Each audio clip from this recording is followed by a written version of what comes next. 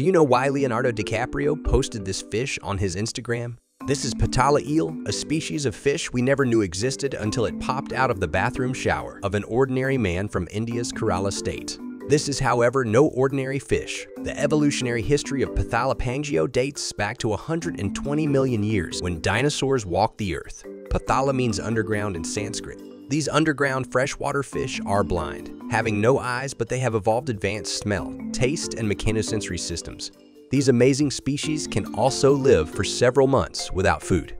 What is incredible is that researchers say this could help us study the evolution of blindness and starvation, among other things, meaning these little fish could hold the key to future medical breakthroughs.